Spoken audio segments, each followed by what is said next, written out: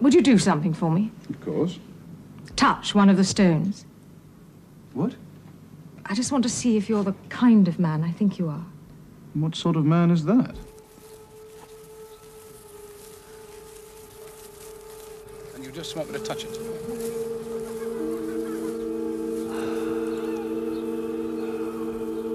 Yes, please.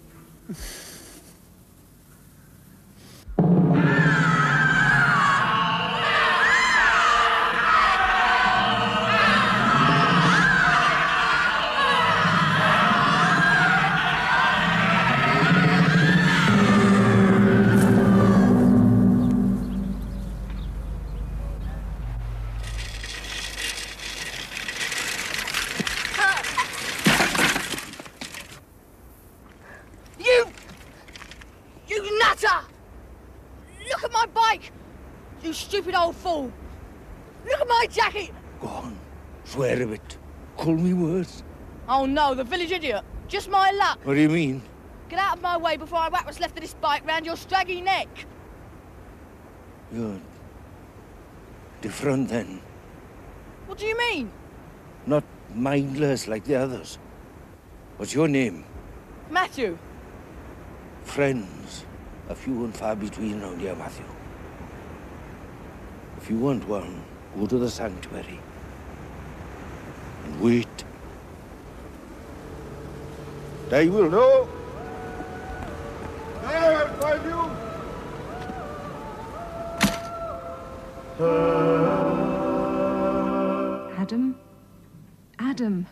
Adam. Oh, thank the gods you're all right. It was stupid of me. I had no idea the reaction would be so violent. Oh, look, here's some water. This is no time of day to be taking a bath. In that cupboard you'll find a bottle of scotch and a glass. A large glass.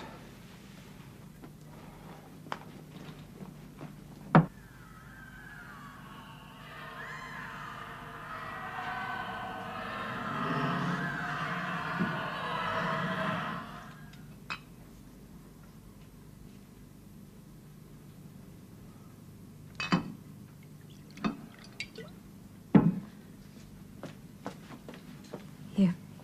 Thank you. Have one yourself. No, I don't like it. I hate to ask, but what happened? You don't know.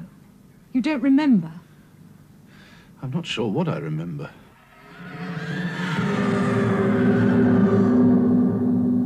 It was my fault. I took you out to the circle and asked you to touch a stone. To see if you're the kind of man I think you are. Yes. What did that mean? A man of sensitivity. I'm so confused. You're confused. Where's Matthew? On his way back from school, I should think. But sensitivity to what? Well, when I first came to Milbury to take over the museum, I read a fringe lunatic's book about the psychic force in standing stones. A force that only certain people perceptives, I think the writer called them, could feel. Well, I touched that same stone, and I felt something, a shock. But nothing like the sort of shock you must have felt. But that wasn't psychic force. That was electromagnetic energy, a perfectly natural phenomenon. Well, even though you were earthed, and so was the stone. There must be some perfectly simple explanation. There is. Well, what? Psychic forces don't obey the same laws as electromagnetic ones. Come on, Margaret. There's nothing psychic about residual magnetism. You don't have to have special powers to receive a common or garden electric shock. Well, it was hardly common or garden. You flew through the air with the greatest of ease. Yes. There was certainly a great deal of energy there. I can't wait.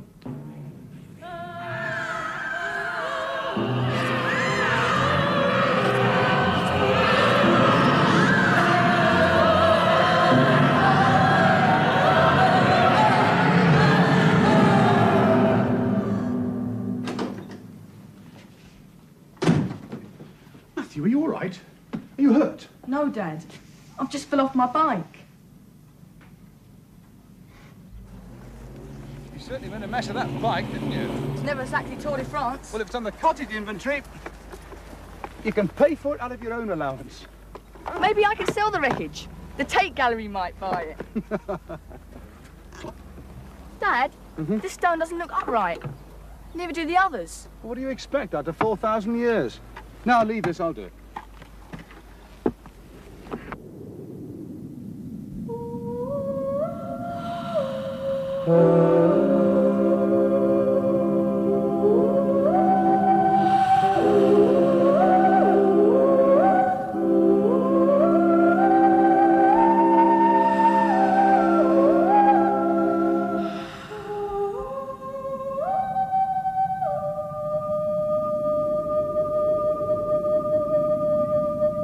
hey, give us a reading, will you?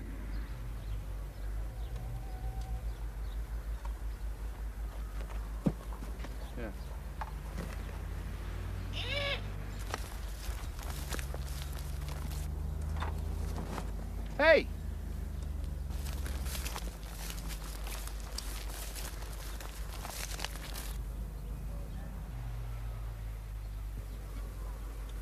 Come on!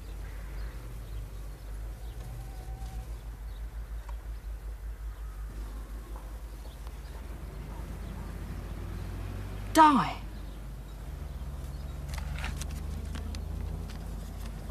Come on!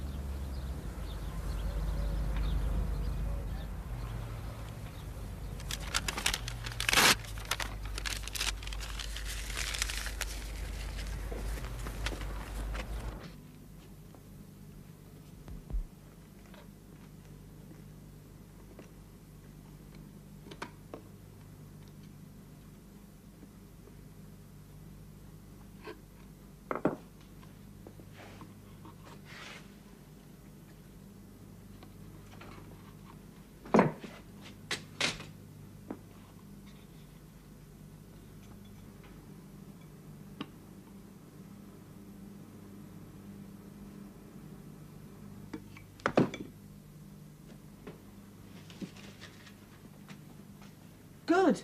Come in.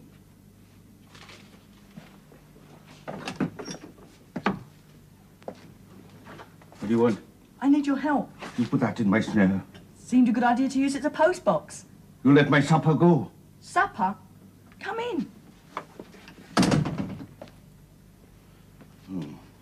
No rabbit for supper tonight, no coon if I die. Set enough for a pair of pigeons, that's it. Or rooks. Well, how about a piece of chicken? Tomatoes, bread and cheese, good cheddar and fruit. Got a bit of cider. Help yourself. Sextant? No, theodolite. What do you know about theodolite? You cook this chicken. Mrs. Crabtree, what's wrong with it? How should I know? I'm no vet. I'm certainly dead. We need proper support for a plain table. Know anything about surveying? Then, next time, bit of tarragon under the skin, wild garlic, and no potato inside. Keep it moist. Well, do you? Yes. If I haven't forgotten, I used to be a miner. A coal miner? Gold. I've dug for everything. Dug holes in the water for fish, I have. Dug holes in the earth for bones. What do you want to survey? The circle. The stones. It's been done. Don't meddle with the stones. Got any nuts? No. The stones all seem to lean slightly towards the centre. My father reckons it's weathering or subsidence. But I was wondering, do they all lean at the same angle? And if they do, what then? I don't know, I'm not sure. Just nosy, leave the stones alone. But if they do align, it'll be too much to pass them off as coincidence, won't it? And if they don't, if your father's right, what then? Well, want to buy a homemade theodolite, one careful owner? What do you need to finish off your sight machine? Well, that's why I need your help. I thought if you could bodge your telescope into it, do your lenses detach? No chance of that, none. Listen, Di, there's lots of important figures my father and I have to collect. The only way we're going to get this particular set is if you help me. Please?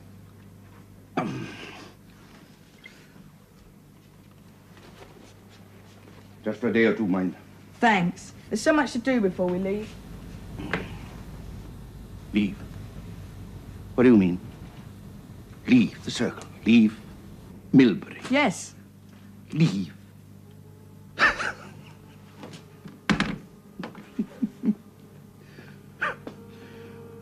Leave the stones. You never will. What do you mean? Nobody leaves the circle. Nonsense. You leave, you come and go as you please. Where do I go? The avenue, the sanctuary, the barrow. Never get away from the stones. Never get beyond their sight, boy. Never out of their grasp.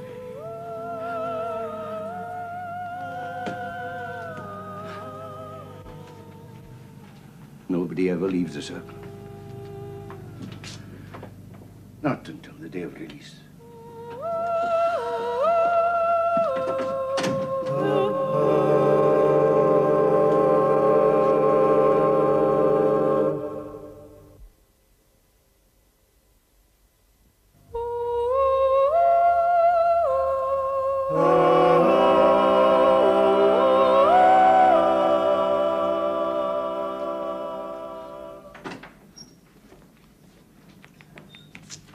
Oh, Matt. Come and have a look at this.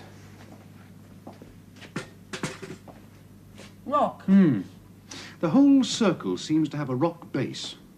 And the interesting thing is there's a definite declivity towards the centre. It's as if there were a giant dish under the ground with the stones marking the perimeter. And no other rock in the area? Chalk? Gravel? Shale? Is it a natural outcrop? I don't know. It's interesting, though, isn't it? And no previous report of the fact? No one spotted the dish before?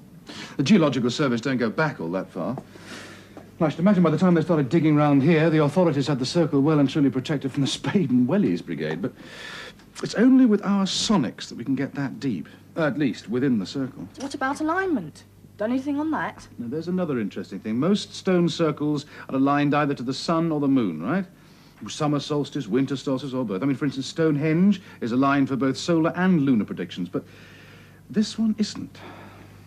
What about other major stars? Planets? Well, these are only early figures. I'd like you to check the calculations.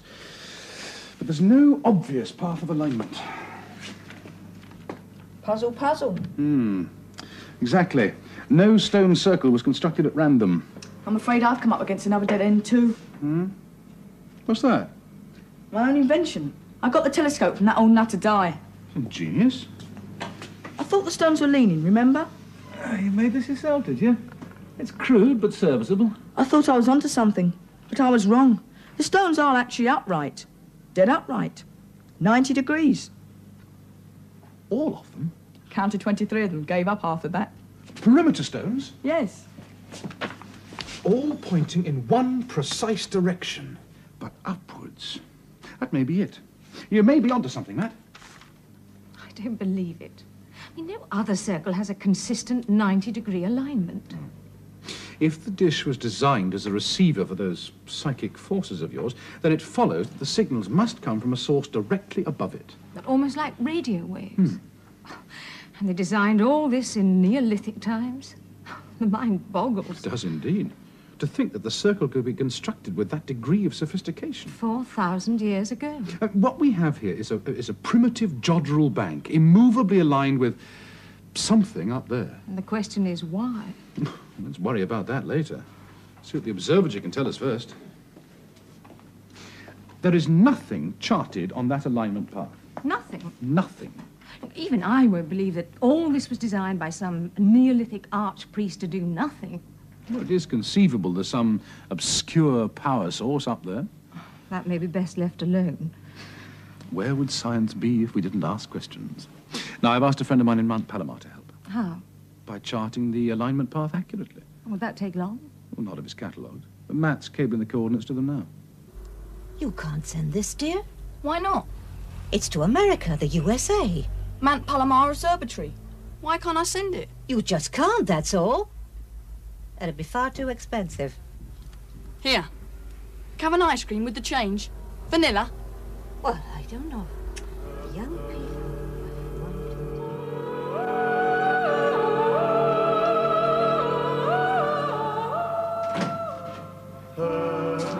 Sorry I've been so long.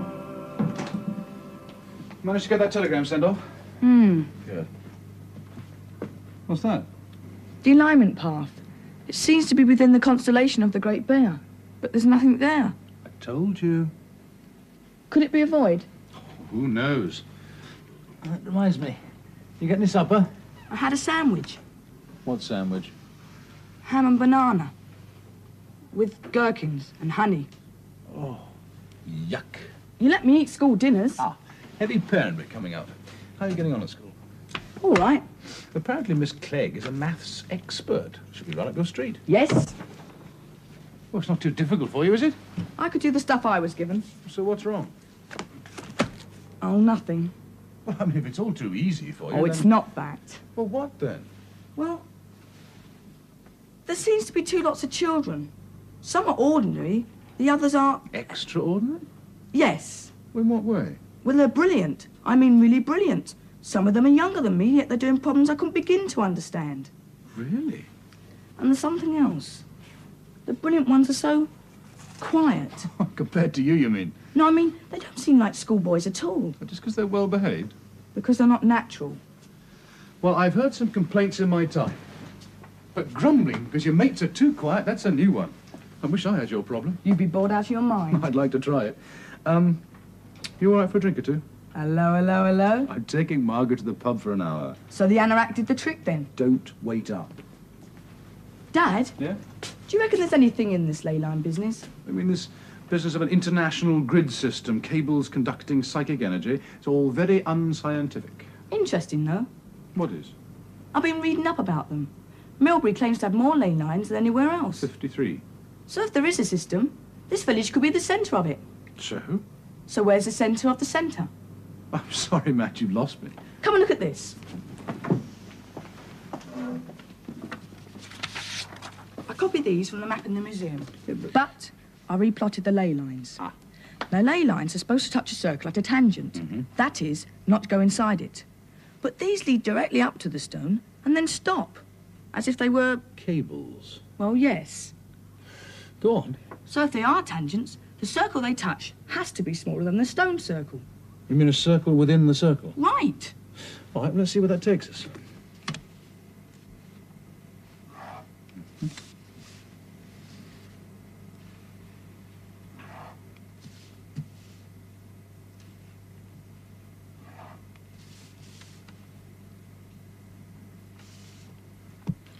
A house? Highfield House. It belongs to Hendrik. Highfield House belongs to your landlord. Really? I wonder if he knows. About the ley lines? Oh, I should think so.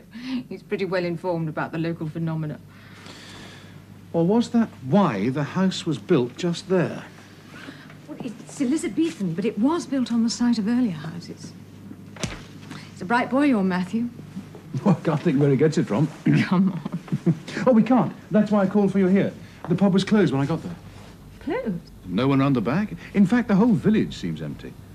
So now you know. Now you know what I meant about being alone.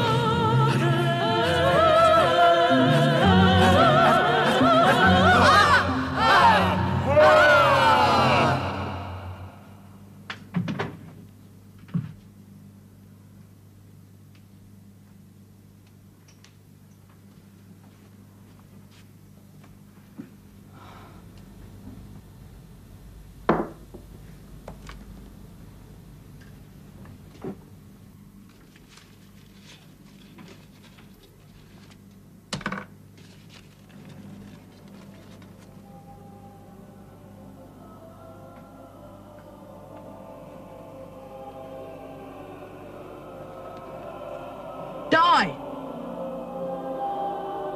Die!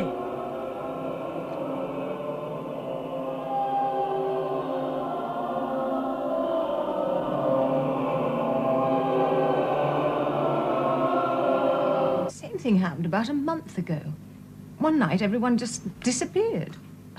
My guess is they turned into werewolves. At least there'd be an explanation.